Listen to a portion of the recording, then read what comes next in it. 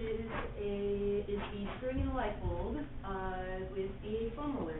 So the point of the foam roller is to mobilize your rib cage while you're screwing in the light bulb and strengthening your rotator cuff and working on the stabilizing muscles around your shoulder. So what you're going to do is you're going to lie down on the foam roller. You'll have a kettlebell or a dumbbell with you. And from here, you're going to get heavy on the foam roller and on your ribs versus on your elbow here. And then you're going to reach your arm, your opposite arm, straight up over your head.